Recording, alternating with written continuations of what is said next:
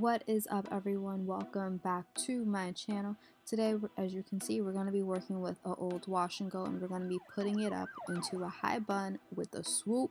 Now, to be honest with you, I haven't done a swoop since middle school, so we're going to see how this goes, but I'm just going to be showing you guys my little process on how I did it, because this is honestly the first time I ever did a swoop with my natural hair. But yeah.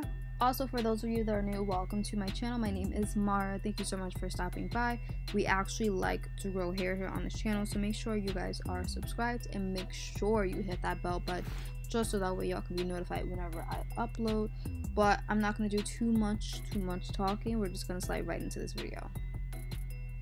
Okay, so when you're working with any type of hairstyle, you always want to make sure that you add water. Water is the #1 type of moisturization that you can add to your hair.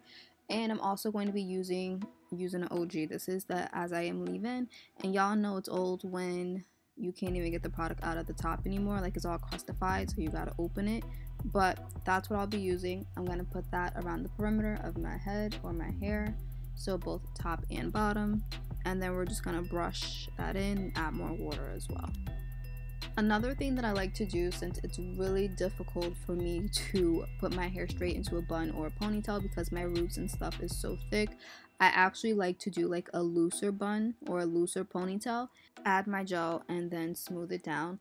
For me, because like I said, my hair is so thick, this is the easiest way that I can manage doing a bun or ponytail. I can't go straight into a ponytail expecting it to be perfect because it never comes out like that. Like, sometimes I get illiterate when it comes to my hair, so this is the best method that works for me.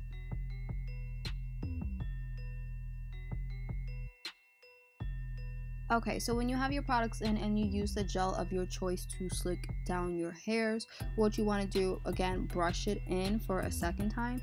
And then what I actually like to do, instead of using a regular ponytail holder, I cut one of my elastic headbands that I used to use when I was relaxed. I cut the little silver piece off, and then I actually wrap that around my hair to kind of create like this puff type of thing. I don't know how to explain it, but this is how I used to do my hair when it was a puff or when it was shorter, to make a puff.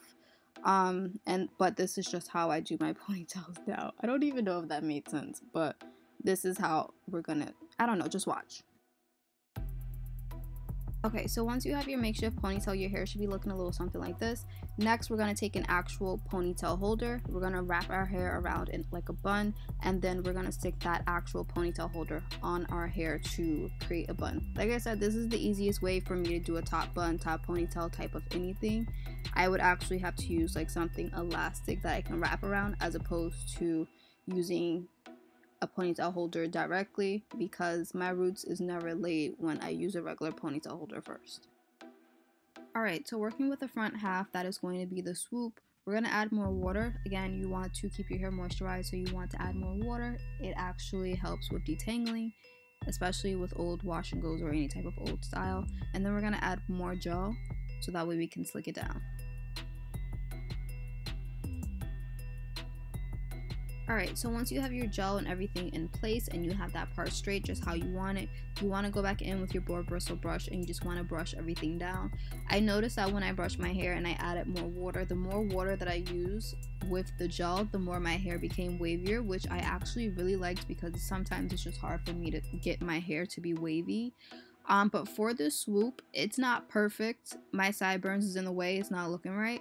But this swoop actually took me quite a few tries, because I was having a hard time just trying to secure it in place and trying to figure out what was the best way to secure it in place. But I think as a beginner, this is kind of cute. It's not my normal swoop, but it's cute. But once you have that swoop in place, you can accessorize it however you want. After I finished my swoop and I added my clips, I just did my edges. And like I said, don't mind my sideburns, they sticking out just a little bit too much for me, but this is actually how it came out.